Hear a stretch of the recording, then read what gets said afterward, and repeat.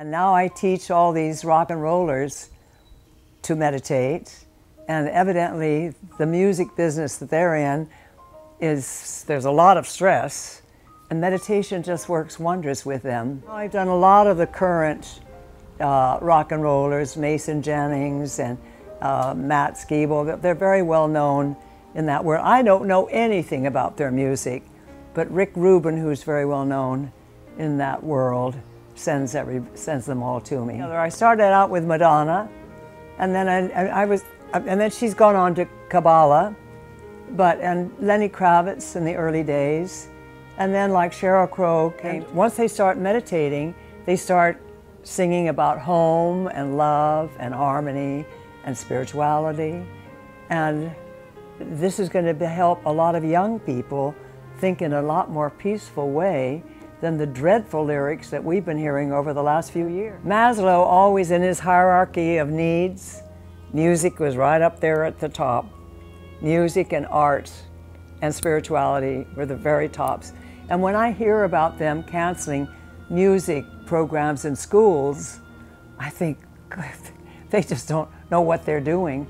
I think that peace is such a big help toward a person feeling happy and joyful, and if it's the right kind of music. Well, I met Maharishi 7 years before I met the Beatles.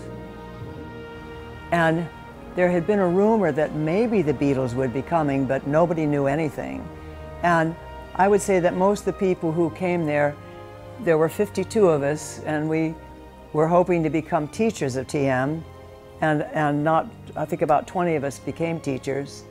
But one day, Maharishi called me in and he said, the Beatles are going to be arriving in a few days, but we're not saying anything about it yet.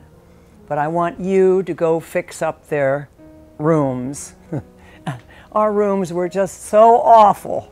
They put me in charge of the peons to make their rooms nicer.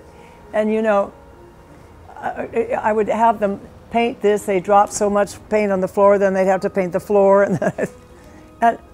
And anyway, the Beatles never realized what had been done when they walked into their rooms. They had mattresses on their beds. We had curtains put up. We had mirrors. We even had fixtures, toilet fixtures that worked. and I always felt, Maharishi had asked me a few days before, what do you feel you need to learn here, Nancy? And I said, patience and humility. And I think that's when he decided that he would give me these poor people with very little brain power to work with. When they did arrive, he called me to come to his house, and he introduced me to them. It was just, let me see, it was George Harrison and John Lennon were the first to arrive. Then Paul McCartney arrived a little later with Jane Asher. But he introduced them to me and said, if you want anything, get a hold of Nancy. Nancy will be my ears and eyes for all of you in case you need anything, you let me know through her. So I took them to Rishikesh one day, and we went shopping, which was so amusing because all the stores are really shacks on their side. And I tell them, you have to bargain a little bit. They didn't want to bargain. And they bought the most atrocious looking things. Like I have John Lennon's coat here. I'll show it to you afterwards. It's gold colored, I don't know, velvet with big red dots all over it. And it was really amusing because they bought all these things and then took them back to the little, what we laughingly call couturier, who sat on a dirt floor under a tent and had a little hand-driven sewing machine. And he turned out these fashions that in the long run had more impact on the world than Balenciaga or Dior or any of them.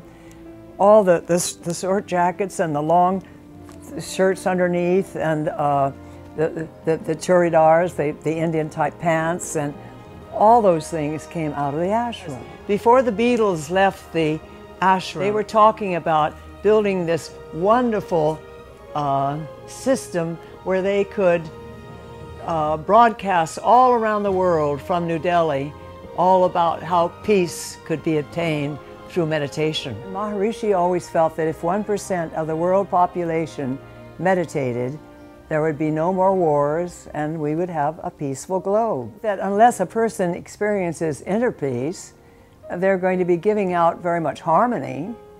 And isn't harmony what we're talking about? And spirituality? You know, it has nothing to do with religion. It just has to do with the vibrations that you give out.